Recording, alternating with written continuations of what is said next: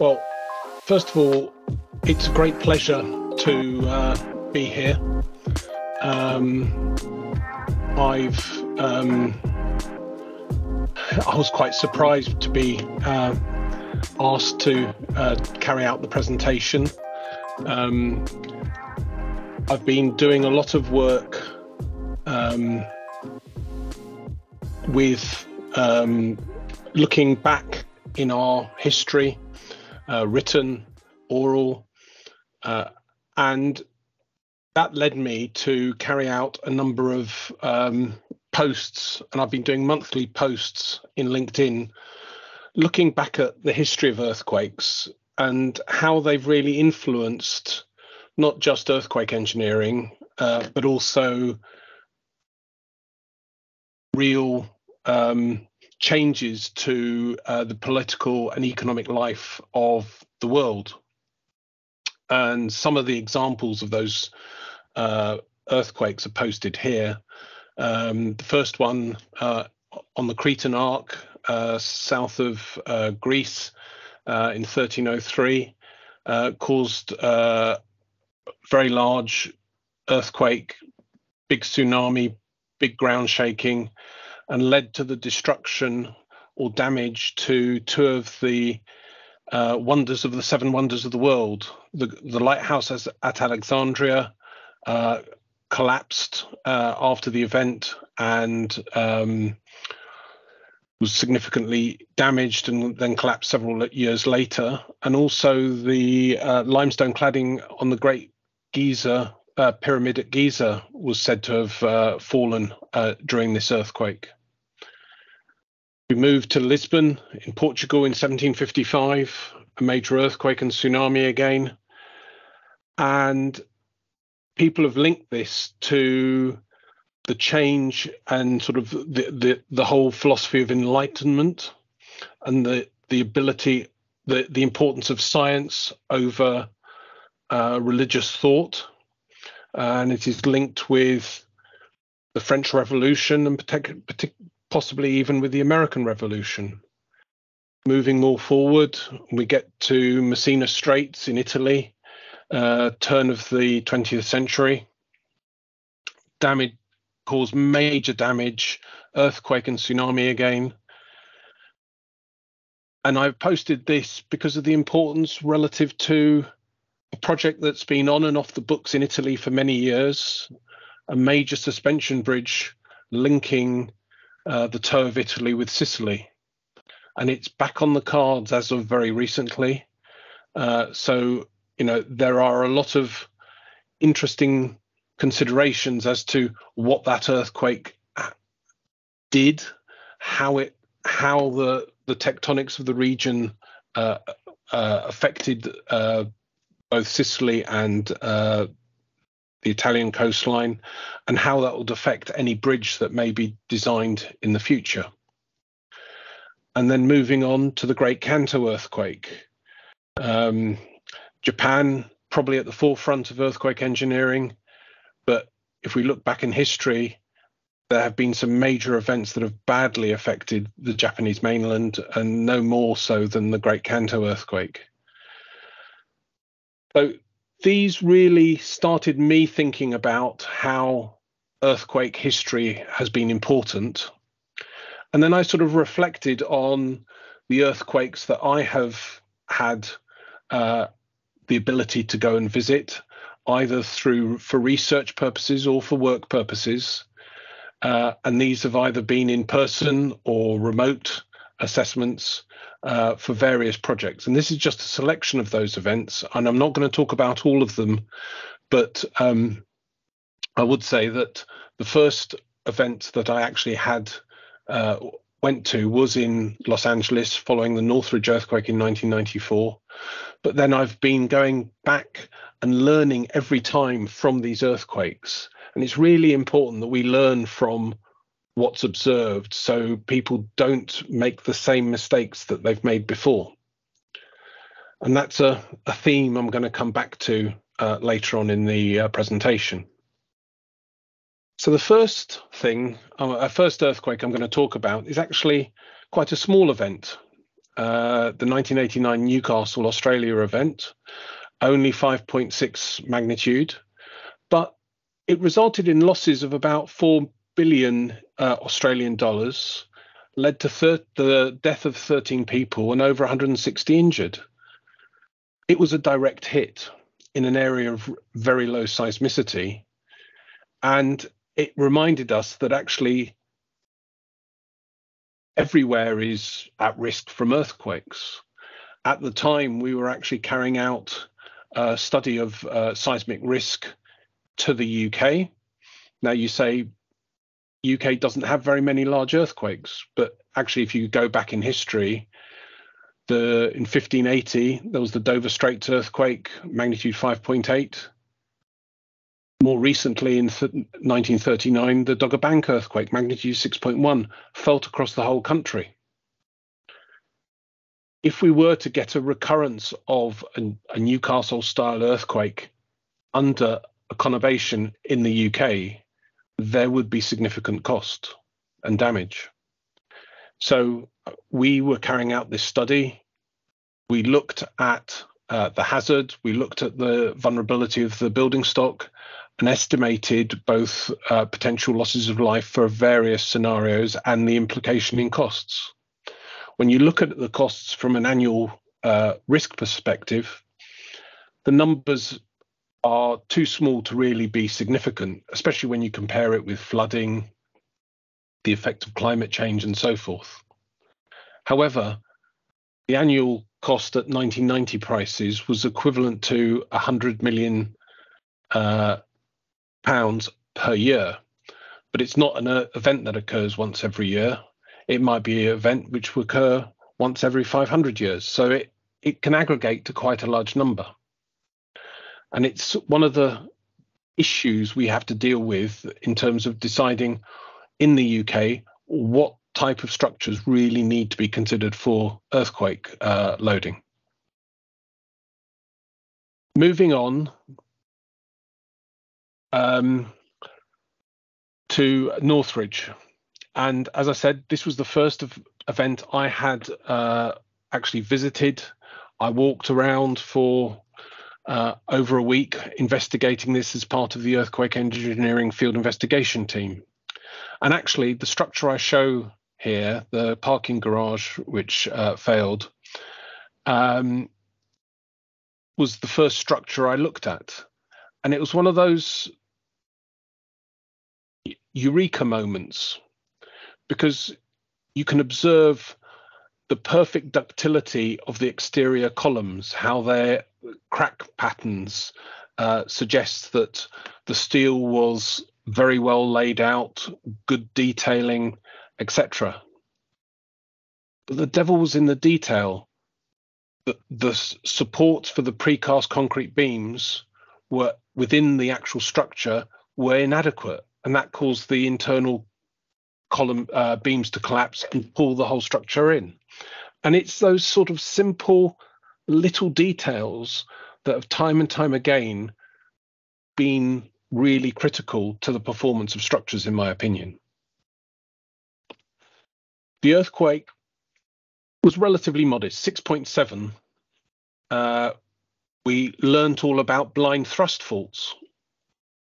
We hadn't identified a structure that was responsible for the Northridge earthquake prior to the event. Now we know it very well. The aftershock sequence allowed us to actually understand that. Total of about 72 fatalities, relatively modest number again, 9,000 injuries, over 100,000 people temporarily homeless. But if you then start looking at the direct losses, and these are in US dollars on the day of the event, 20 billion in direct losses and 49 billion in indirect losses. These are significant numbers. There are a number of issues structurally. The bridges were seen to perform badly, and there's been a lot of work done in that area. Steel frame buildings were seen to perform badly in the connections, and a lot of work has been done in that area. Geotechnically, there was less. Liquefaction damage occurred again at the Upper San Fernando Dam, and the associated pipeline infrastructure, but it was relatively modest. There was liquefaction damage at King Harbour, but again, relatively modest. The thing that jumped out at me was the slope failures at Pacific Palisades. And the thought came to me, should we really be considering topographic amplification? And I went home, and I investigated this. And I noted that there had already been codified rules available in Europe since the early 1990s. The French Association for Earthquake Engineering, AFPS, published a design code in 92. A summary of that is on the right-hand side.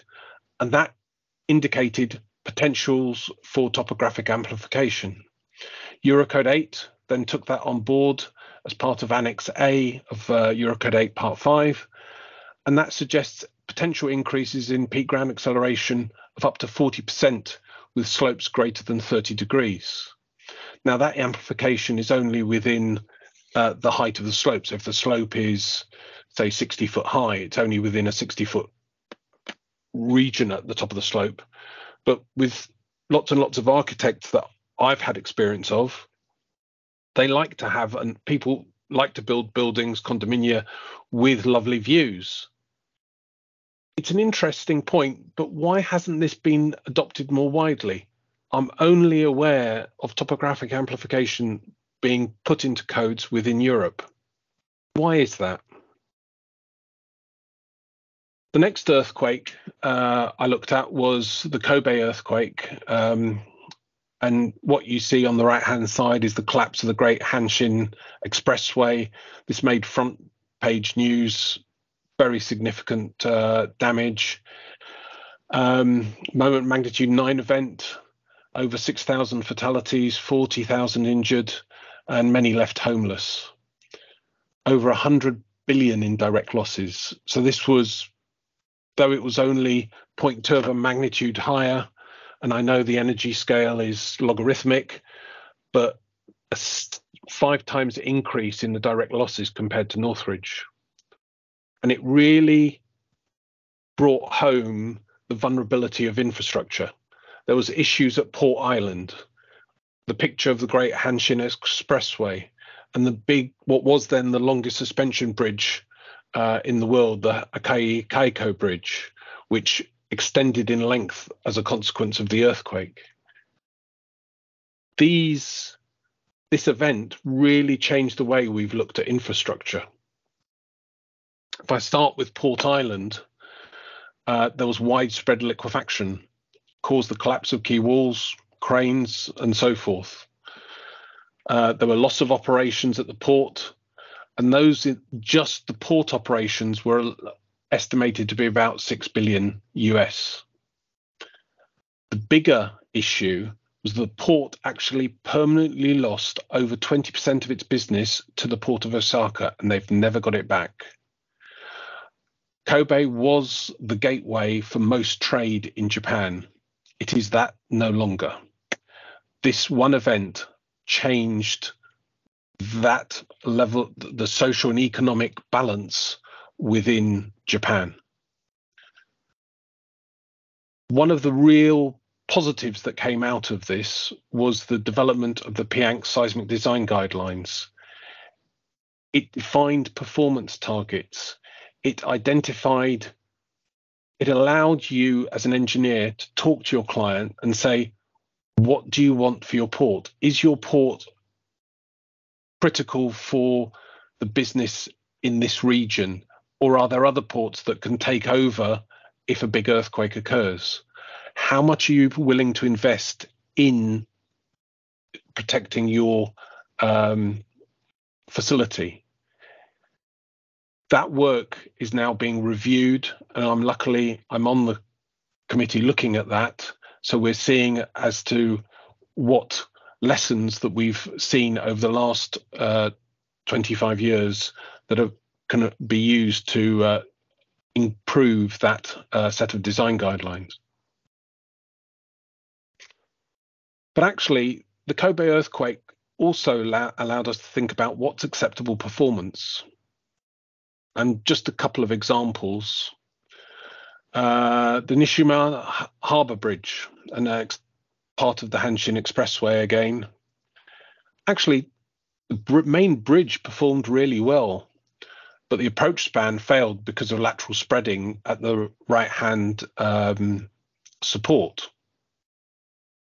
Consider if there's a critical facility on either side, that failure of that span creates an issue for that critical facility. Could it be a hospital or something? We know generally that hospitals performed really badly in the Kobe earthquake. Out of 180, 4 were destroyed, 12 were severely damaged, and only 4 suffered no damage. I mean, the picture at the bottom, that's a soft story collapse. It has changed the way that people have considered the importance of hospitals, and rightly so. Likewise, big businesses have also had a wake-up call. Procter & Gamble had developed a new Far East headquarters in Kobe before the earthquake. Though it performed well in the earthquake, it was damaged, and it took them a considerable period of time before they could reoccupy that building. The design was fine, but the downtime costs to Procter & Gamble were significant, and it actually made them consider their building stock around the world, be it in their manufacturing plants, be it in other headquarters buildings, and they commissioned several consultants, including Arup, to look at this and assess the ability of their business to carry on in the event of a major earthquake.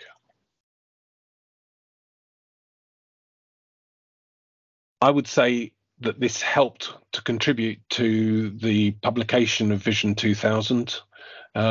Obviously, there was lots and lots of parts to that, but really this whole idea of performance and what's acceptable came out of these earthquakes in the mid-90s.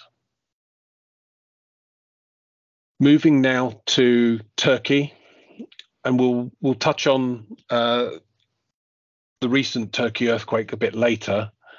But one thing I'd like you to do is consider the similarities between what we observed in 1999 and what we've observed last month. The Çanakkale earthquake was a magnitude 7.4. It created 126 kilometers of fault rupture, maximum right lateral displacement of about 5.5 meters. There was a tsunami, a minor tsunami on the coast of the Marmara Sea, and officially about 17,000 fatalities and direct losses of 20 billion US. You go from town to town, and this is the typical sort of damage. An open ground floor, some sort of soft story collapse, poor confining steel, inappropriate use of laps, not enough shear reinforcement, foundations without piles in liquefiable ground, leading to collapse of buildings. Now, one of the things we actually had a big prototype test. We'd worked with for Toyota before about 5 years before the earthquake in the design of a new car factory. This was near Adapazari and was was very close to the fault rupture of the earthquake. The fault rupture passes through from Goliatka in the east all the way through to Golchuk in the west. And Adapazari and Sapanca, where the Toyota factory is, was very much right in the middle of the fault. Now, when our staff carried out the work, they carried out a very detailed desk study Satellite imagery was only relatively recently available, and they studied the satellite images in a lot of detail. That identified that a major arm of the fault was running quite close to the site. Additionally, the site had previously been looked at by another potential manufacturer who'd drilled a very deep borehole. When we looked at the deep borehole, we found that the borehole trace was or log was disrupted, and there was a fault trace, and we linked that to a potential fault on the satellite imagery. And so we realigned the orientation of the buildings. We strengthened the foundation. It led to an increased cost to about 80 million US for the construction.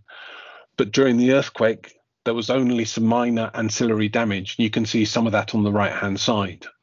Machines moved, some of the roadways were cracked, some of the pipelines failed, but generally it was the buildings were fine, and actually the plant was ready to recommence operation a few weeks after the earthquake. As a consequence of that, we were brought on board by Ford, who are in the process of constructing another car factory, this time near Golchuk. If we look at the satellite imagery, those with a keen eye may be able to spot the fault. I'm just going to highlight it here and take that away just so you can try and see where the fault was on the satellite image. The white box represents approximately where the factory was being built. And this is the scenario where Ford were basically asked by the government to build in Golchuk to improve the economy of the local area. And they were given the land for free to build on. After the earthquake, when we investigated the area and talked to the locals said that land, we asked the question, why hadn't that land been developed before? It's bad land, it's grazing land. Actually, it's a delta. There's a little river that runs north-south and comes out into the Marmara Sea, Izmit Bay. So we've got alluvial deposits. There was a step already in the ground marking previous fault movements. Was it a good place to build? No. But we ended up having to advise Ford as to what could be done. And the first part of that was really assessing the level of damage, both in terms of geotechnical damage and structural damage. Some of the images on the geotechnical impacts are seen here. We've got the fault movement. Now, it was mainly a strike slip fault, but at this location, there was a step over structure and caused a 2-meter vertical settlement at the step over structure. That's my colleague Matthew Free, who's just short of 6 foot high, and that resulted in this major vertical movement. There was a release of methane from the ground. There were some other water extraction boreholes in the area, and there was a release of methane. And clearly, methane and a car factory is not a good mix. So a lot of work had to be done to ensure that the gas that may be released in the future from the ground would not affect the welding operations within the car factory. And then along the coastline, there was both liquefaction and lateral spreading, and the plant needed a jetty for import and export. So that made the design of the jetty more complex. From a structural perspective, the body shop was the main building that got damaged. And it got damaged because, and you've got to have a very keen eye here, actually the ground warped. It contracted and warped. So the middle image, you can just see how the cladding bows in the middle, and that's a movement of approximately a foot in the vertical direction. And then in the right-hand side, halfway along this wall, there's actually a door which closed by up to a foot and a half. So there are big movements within the ground that have affected the building. Structurally, overall, the building was fine, but really the ground was unacceptable. So the whole building was demolished and moved further away from the fault. It's one of those scenarios that the plant is still there, it is still operating, and it was neither Ford nor the people who got them to move into the area could be seen to not carry on operating. So the level of design that's gone into the finished product is well and above Turkish design codes, because this is really an inappropriate place to design, to build. So moving on, if we look now to the Indian Ocean tsunami of 2004, and I was involved in 2 missions to the region, and specifically to Aceh at the north point of Indonesia, on the island of Sumatra. And this was looking at the rebuilding of the region following the earthquake and tsunami. Moment magnitude 9.3 event, huge subsea fault rupture, inundating many countries. In Aceh itself, there were 167,000 fatalities. And I'm not going to tell you some of the stories we heard, but actually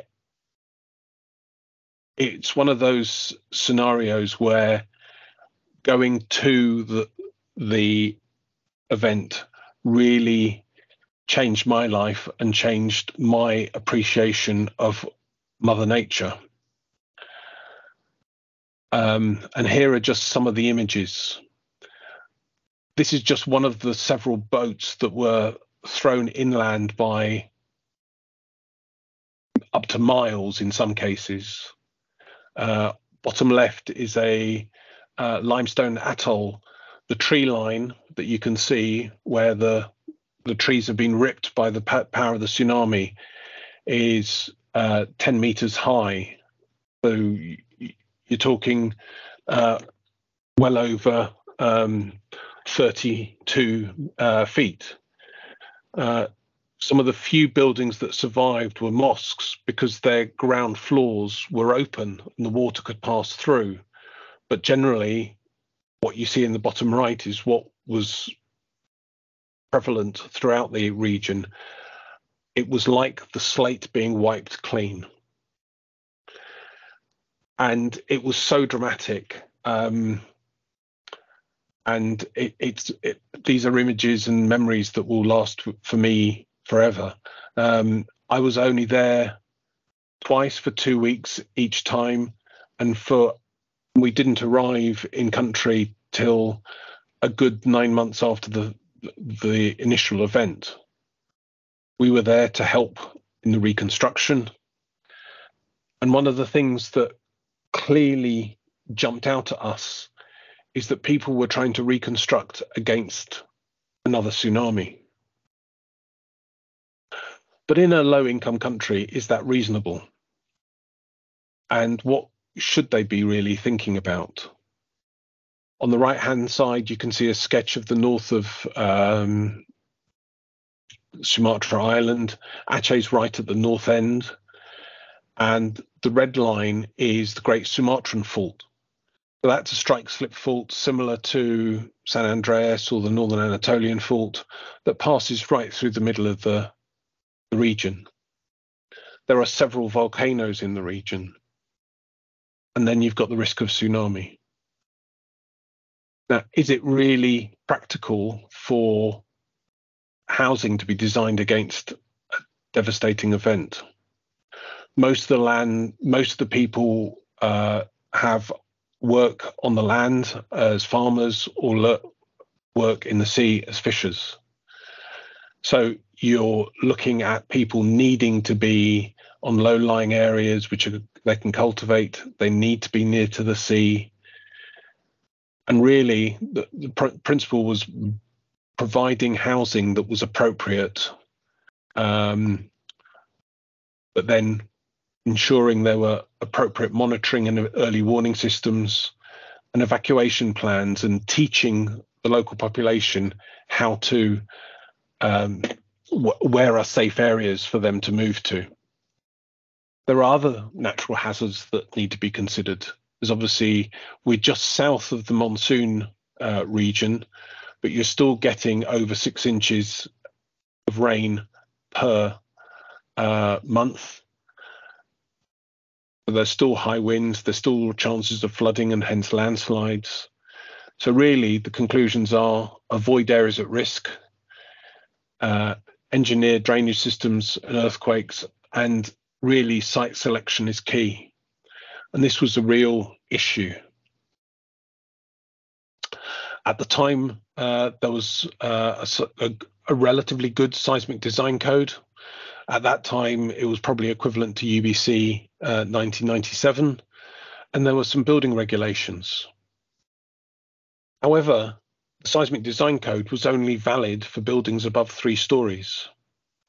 We only discovered this once we were in country and actually talking to the local engineers. The regulations also didn't cover things like the size of the wall panels, openings in those panels, tying of the wall panels, how to provide appropriate sill and lintel beams within the building. And there were so many other issues. As a part of that, we put together a guide called Lessons from ASCE to help in the actual rehabilitation of the region and in future. And it really fell into 3 key areas of planning, design, and construction.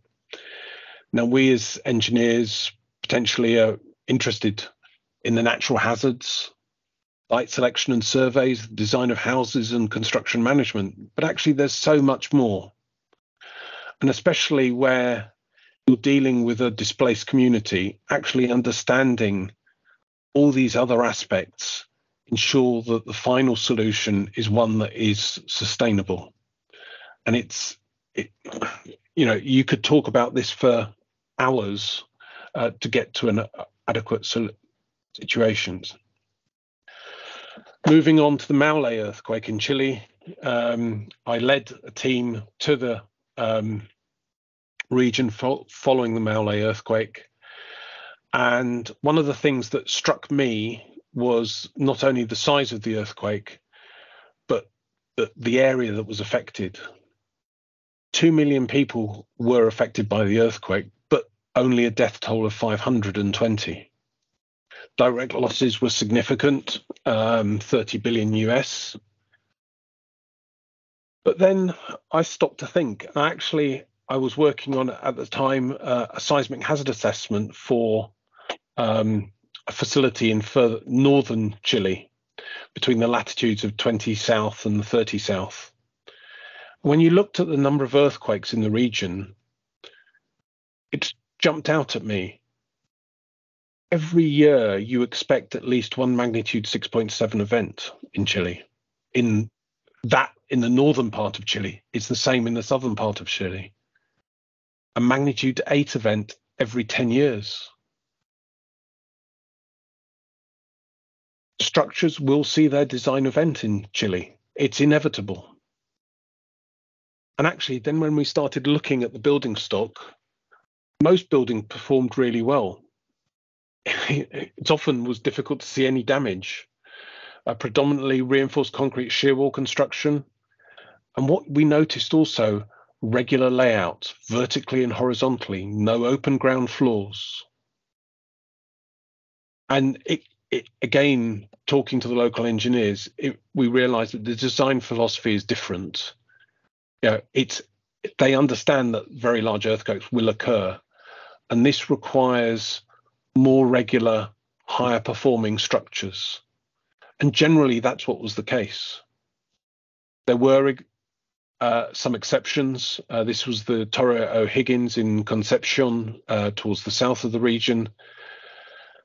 And there are a number of soft story collapses within that structure, but all where the regularity was removed through architectural change within the building.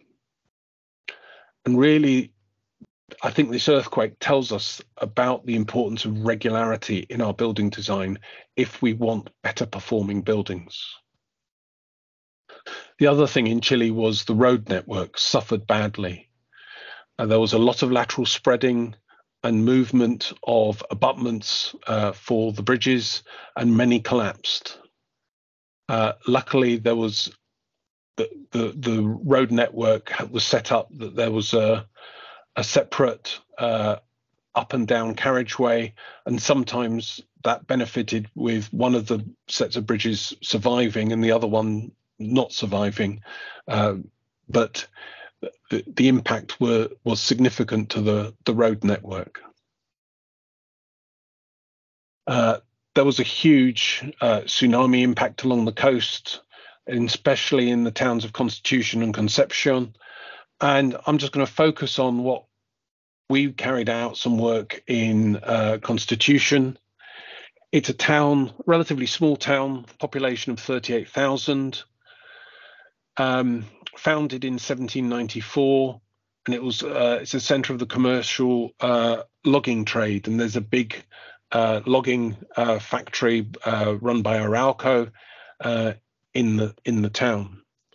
But when you look at history, in 1835 there was a magnitude 8.2 event, and this is the mapped area that was inundated during that event. If you map the damage in 2010, you could almost overlay it one for one. Yet they knew it had happened and they carried on building it in the areas at risk. Here are some of the images of damage. We can see the low-lying area with the grid pattern of roads. A lot of buildings just wiped away by the tsunami. Part of the Arauco facility, the storage sheds, badly damaged. But some more modern buildings, regular again, performed really well. We became part of a consortium with Chilean partners to actually try and come up with a master plan for the region, for the town. And this looked at coming up with some initial modelling of remediation measures.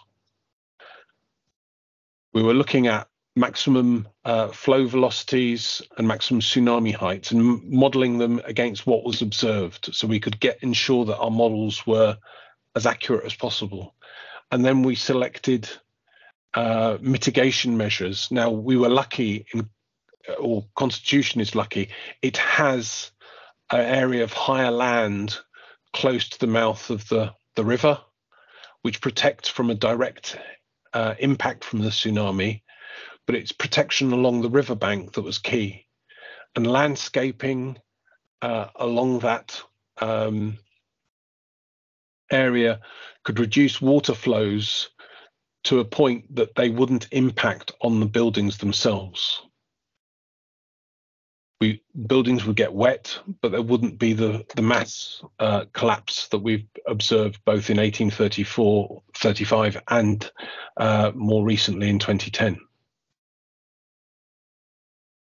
A lot of work has gone into tsunami guidance following this, the Boxing Day tsunami, the Maule earthquake, and other tsunamis. There are guidelines in Japan, there are US guidelines. they don't necessarily give the same answers, and you can see the loading patterns from the two on the right hand side. They don't always consider debris flow and how a foundation performs, or scour issues, how one structure interacts with another and causes funnels of water. And then thinking about load combinations. If a building's been damaged by an earthquake, how does it get affected by the subsequent tsunami? There is more work required in this area to better understand tsunami loads. Talking about tsunamis, 2010 Tohoku earthquake, it can't be ignored. One of the most devastating events in modern history. And I'm going to focus on one particular issue, that of the Fukushima Daiichi nuclear plant.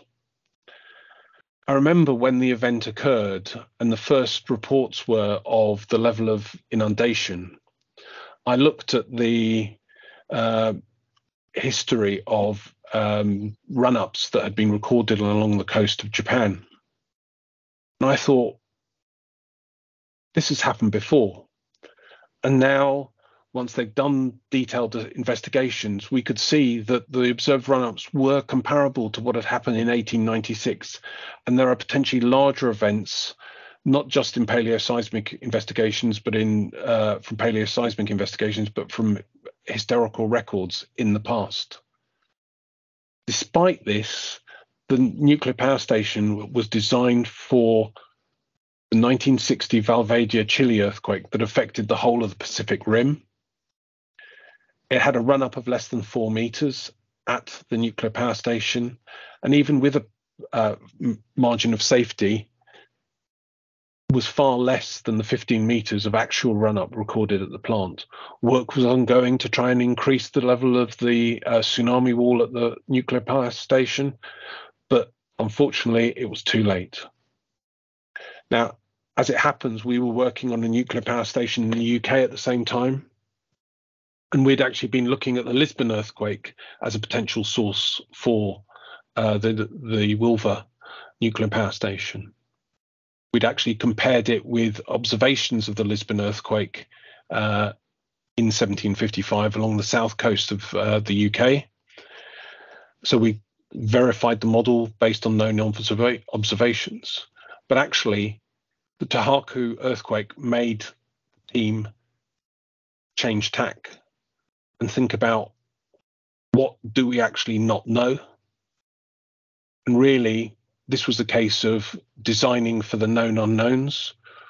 So rather than assessing something like a magnitude 7.5, we looked at the impact of what a magnitude 9 event could play on the nuclear power station. Luckily, I'm happy to say the run-ups were still well within acceptable limits, but it's really that consideration of, we don't know everything, and we must really be open to that concept. So moving on to the modern day and the earthquake sequence in Turkey that's also affected Syria. It occurred on the Eastern Anatolian Fault, and immediately I heard about it, I started looking at, what did I know about the region?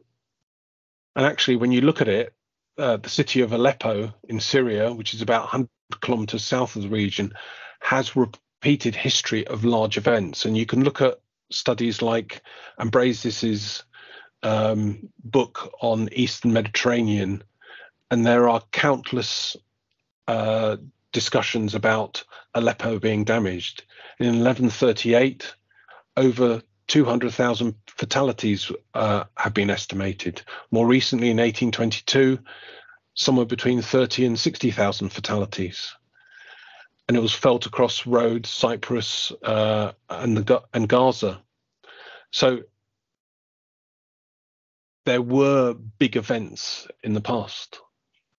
Again, looking at the what had been published, a very nice study by Duman and Emre looked at the historical events and linked those with the faults of the Eastern Anatolian Fault, which on this map goes east-west, and then passes down into the Levant and the Dead Sea Fault to the south.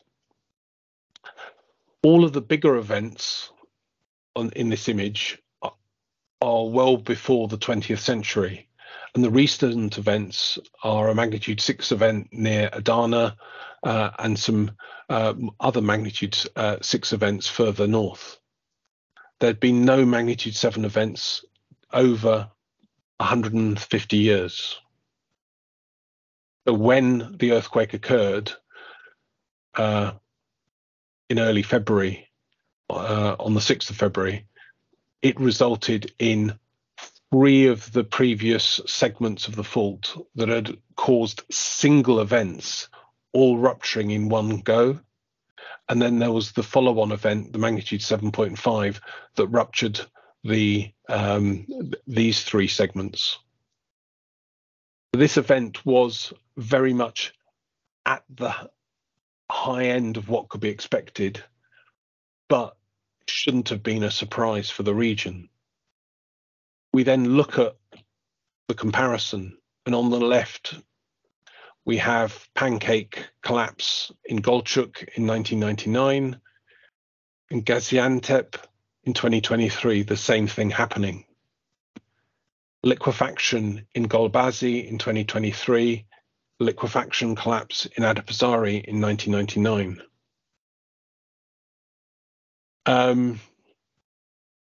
One of the things that jumped out, my colleague here, Cem, who was part of the initial structural assessment team, in discussion with him, it found that he tells me that Golbazi actually means edge of the lake.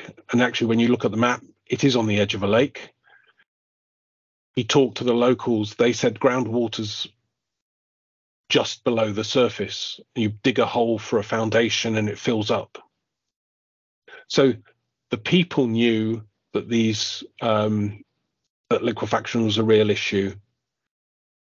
There has been a lot of academic work recently looking at, well, people can walk out of buildings like this. But for me, this isn't resilience. And we should be thinking more about resilience of structures. So we need to make them both structurally sound and resilient for the future.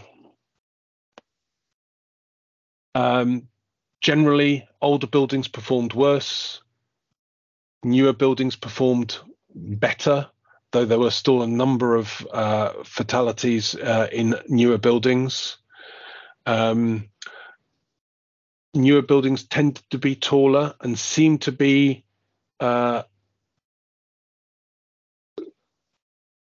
fall within a range of where a potential seismic pulse was at around about 2 seconds. We will find out in due course as to how relevant that was. There was clearly poor detailing of structural members and connections, but we'll find out more. There have been some preliminary damage assessments, and you look at these numbers. These are damage states as defined in the Turkish assessment for just 3 of the towns in the region. And though there are unacceptable levels of collapse, it's not unheard of compared to other events. So putting this lecture together actually made me think, and I was cogitating what it was telling me. And actually, the more I was thinking about it, the more unhappy I was. So for me, it's telling me that there are increasing earthquake threats to vulnerable communities. In the Turkish earthquake sequence, we're seeing well over 50,000 fatalities in Turkey alone, and let alone what we know about Syria. Rising earthquake losses. The initial estimate of direct and indirect losses for this earthquake is over 100 billion. That's close to 9% of the GDP of Turkey for 2023. We've seen a significant improvement in seismic code development. There's been a lot of really good work done here. But why do we still see so much bad engineering, substandard construction, and poor regulation? There needs to be a step change. And over 20 years ago, Vision 2000 brought us the concept of performance-based design, but why isn't it a default already? Why do we still talk about life safety? Do we as engineers discuss performance enough with our clients? One of the things I've been trying to highlight is what I call the seismic cycle. First starts off with understanding the stakeholders' needs, be that the user, the client, the developer, whoever. What do they want? What are they prepared to pay for? Based on that, you define appropriate performance objectives and acceptable risk levels and make sure that the stakeholders understand that. We can then do the appropriate design and innovation that we enjoy, but we've got to ensure competent construction. And we've got to monitor the life cycle of the buildings and structures we build and review their performance, because that helps us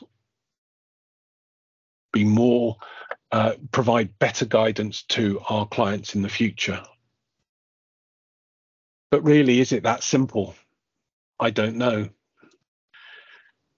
I think we forget about how a city develops. It's developed because of it's a river crossing, it's a trading place. There's people, it attracts people, so there's an increase in settlement density. Sometimes there's uncontrolled development. We have different economic pressures, whether you're in a high-income country, middle-income country, or low-income country. And I think different things are appropriate in different situations. There are definitely different cultural and social differences, and we really need as engineers to understand what are people's key requirements. So, I'm talking about performance, and really that's appropriate to high-income countries. Is it appropriate to low-income countries? Maybe not, but maybe for the hospitals it is. We need to go through that whole process. And we must not forget other key drivers, such as climate change and other hazards. If we're retrofitting a building for seismic, why don't we retrofit it for seismic and energy at the same time? We need to think bigger. Thank you very much. Well, Ziggy, thank you very much on behalf of Keller, Miriam Smith, who organized these presentations, and myself. I really want to thank you for a very great presentation. We have a few minutes for questions. We can stay later if people, if it spills over. But if you please would type your question in the chat box where Ziggy can answer those, that would be great. Otherwise, I'd like to award you with this virtual thank you, which is not showing up. We will send you this shortly when we have get that mailed to you, and we really appreciate it. You have an open and standing invitation to join us here in Southern California anytime you're out here for dinner, lunch, etc. We certainly would love to meet you in person. So again, thanks very much, any Tim. Questions? My pleasure. You folks are quiet. You can also raise your hand. Here we go. The video will be posted on our website, so I believe you'll be able to go into keller.com and it will be posted there somewhere. If you can find it, let me know. Thanks, Ramin.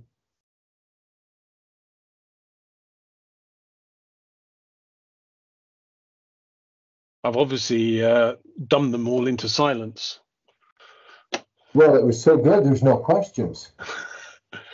Well, but I actually want questions because I want to I've tried to challenge you all to think about how you can do things better for your clients and the stakeholders who will be using the buildings and structures that you're building. There we go. Here's some questions.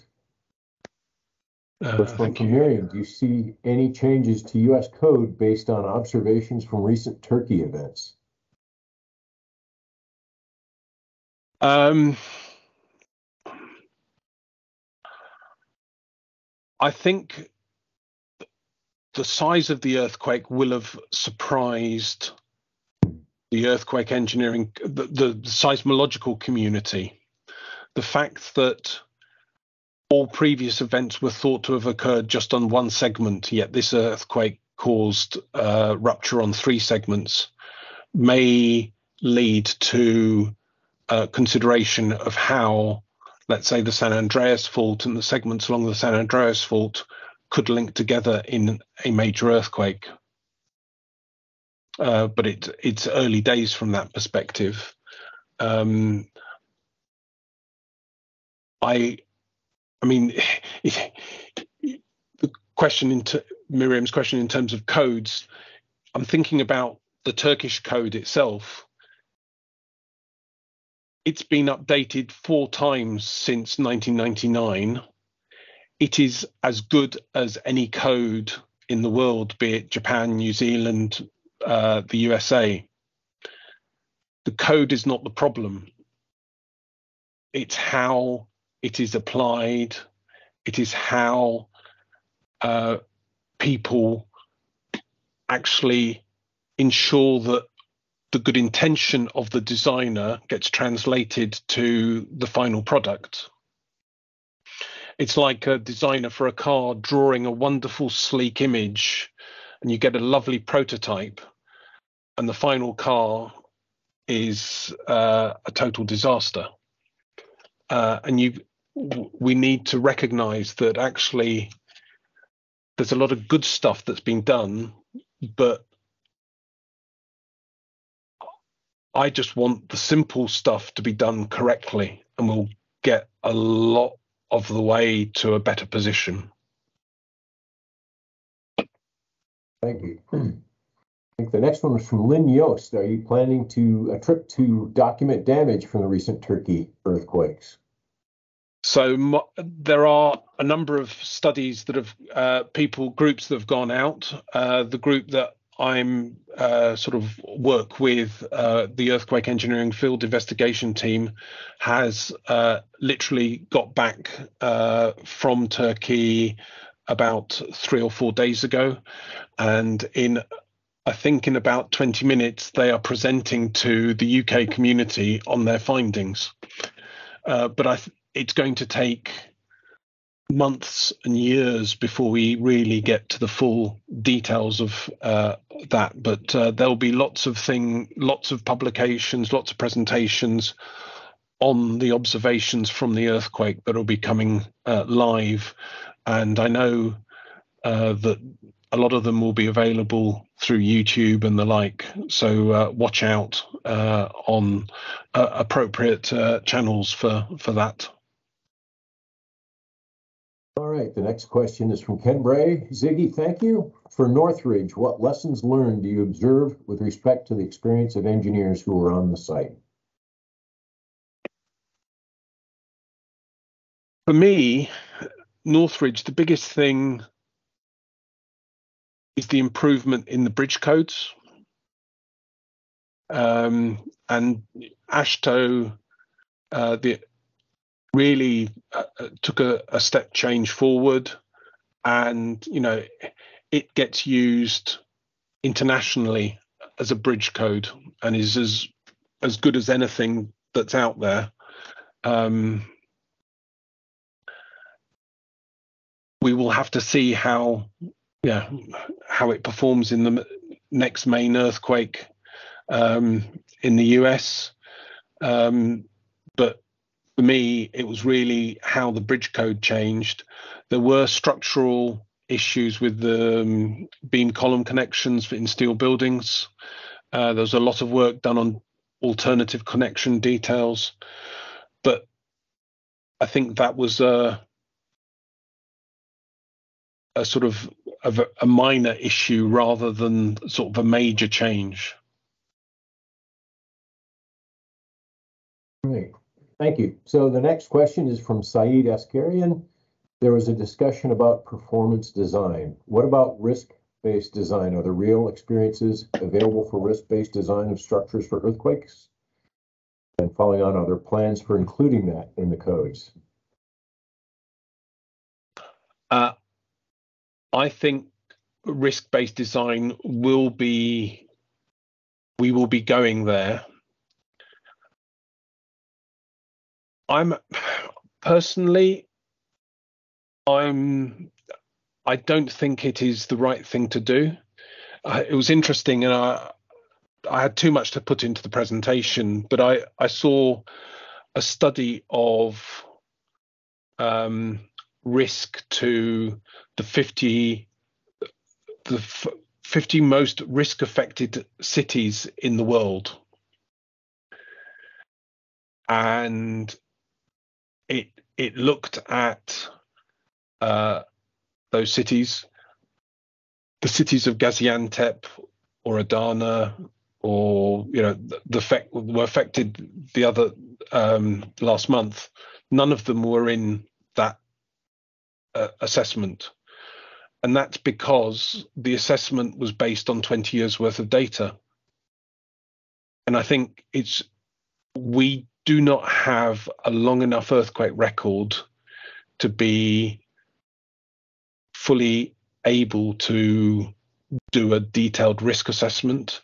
Too often I see, scenario events being far more beneficial in risk assessment space.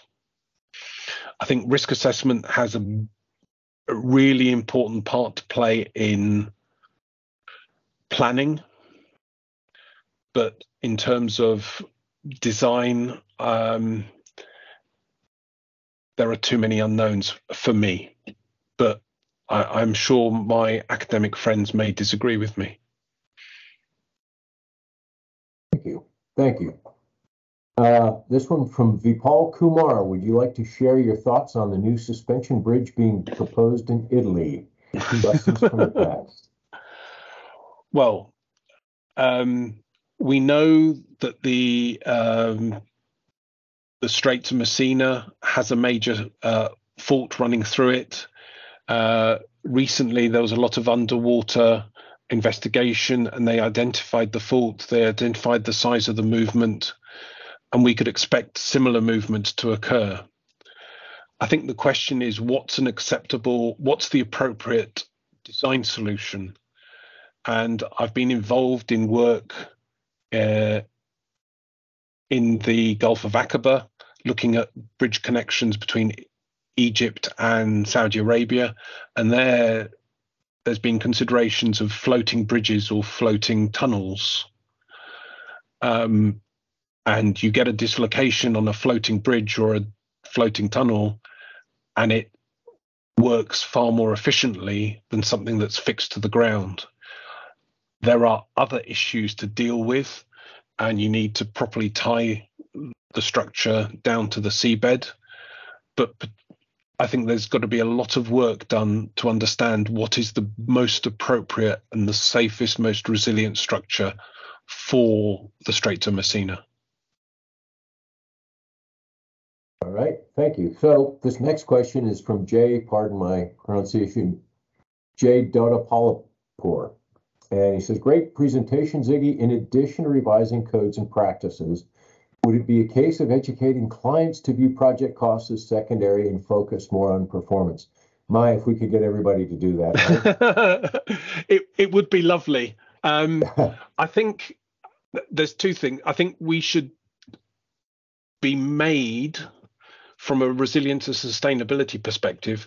Obviously, upfront cost is part of the issue, and clients want to know what the upfront cost is. But we should also be having to tell them the life cycle cost. And if you consider a country like Chile and the large earthquakes that occur on a very regular basis, you have to do something better than the standard. Otherwise, your life cycle costs go through the roof. So it's actually understanding not just the immediate costs, but the life cycle costs, and having a sensible discussion with the client as to what level of performance they require. Now, if they've got a, let's say it's a business and they've got a business model that has several headquarters buildings, it is unlikely that one earthquake will knock all of them out. Are they agile enough to relocate staff to carry on whilst one of their headquarters buildings is repaired? Yes, no. So it's often the discussion is not about the one structure, but how you use it as part of your whole business model. And I think it's down to us as the engineers to start those discussions with our clients. All right, another one from Sinan Ikendurmas. Thank you, Ziggy. Which ground improvement techniques would you use for residential buildings susceptible to liquefaction? Thinking that such techniques like vibro and dynamic compaction is not feasible due to time and economics. Well, I think if there are regions that want to be redeveloped and have and that you've got poor ground and liquefaction potential, you still need to consider doing something. I know in Turkey, jet grout columns are very, very popular. You can consider looking at just improving the ground over the top 5 or 6 meters, and then 4 structures which are relatively light, and they can then sit on that, and you may get settlements in future events, but they're more controllable.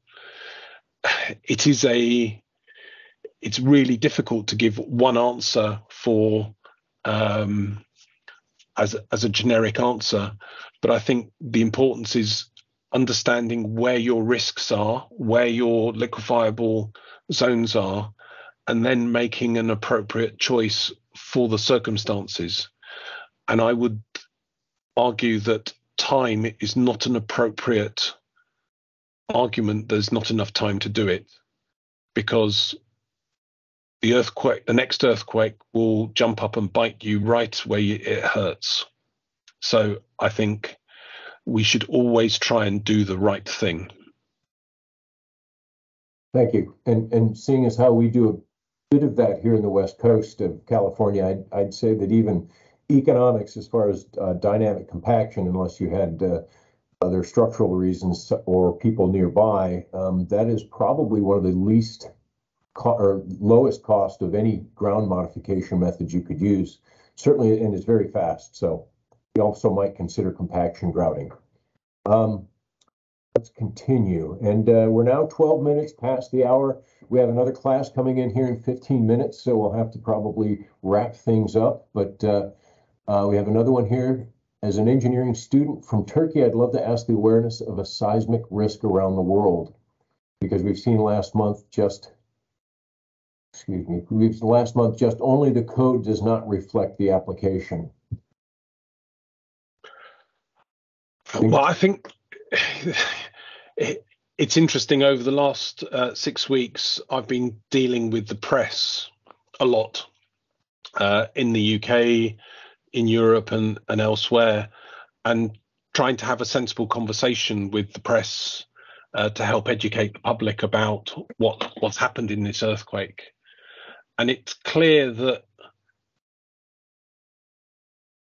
generally the public want to find a person or a group of people to blame.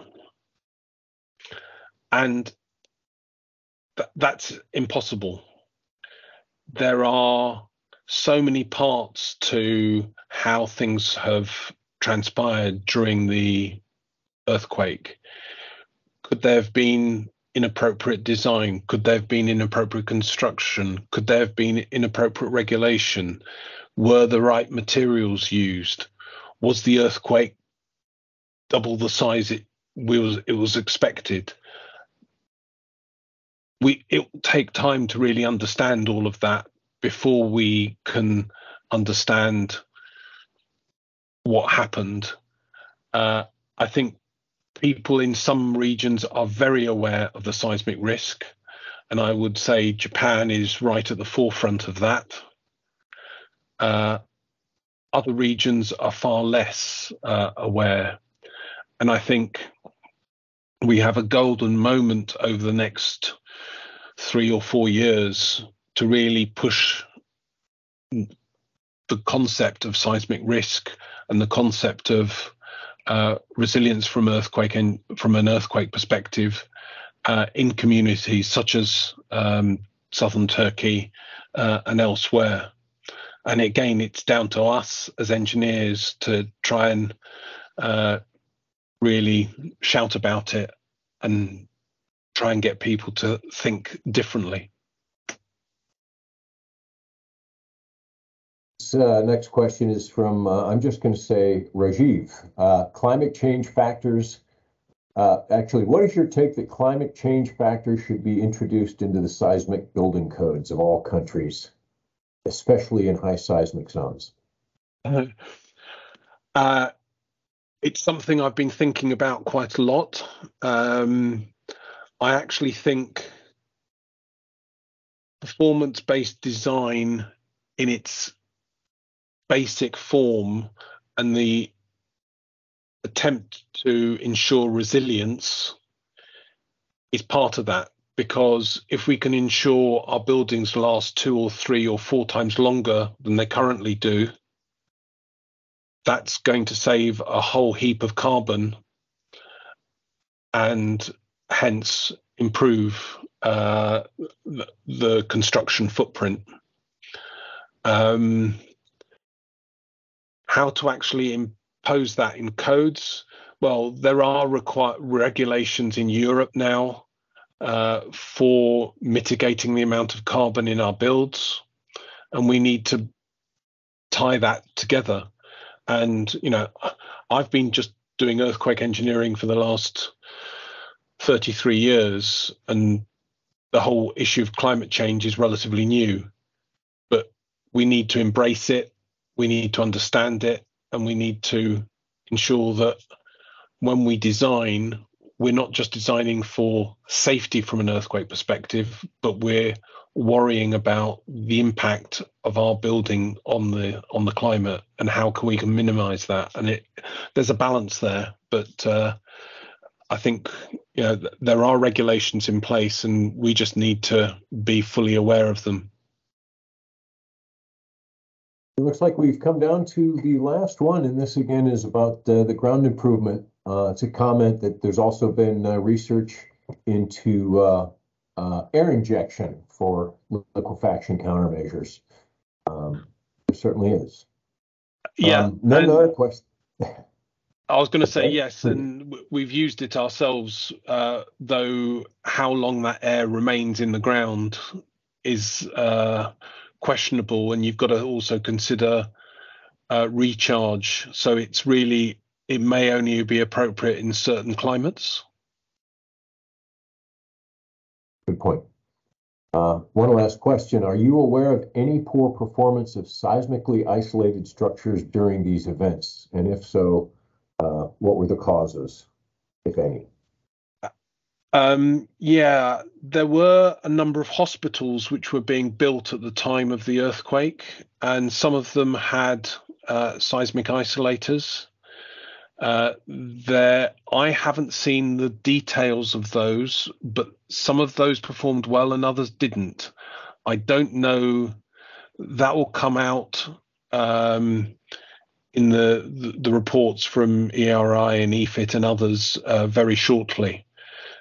So I think it is a good question and something we should really look at carefully.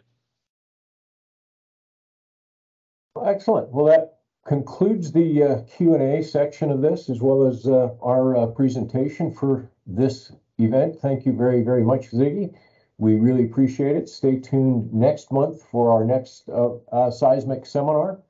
I will be following up with all of you with an email with the summary of this, question answers, and as well as I'll be letting you know where you can find this presentation on our website and etc. So again, thank you all very, very much for your time and attention. And thank you, Ziggy. Thanks, Tim, and thanks for everybody for putting up with my English accent. It always makes it seem more intelligent. Thanks again.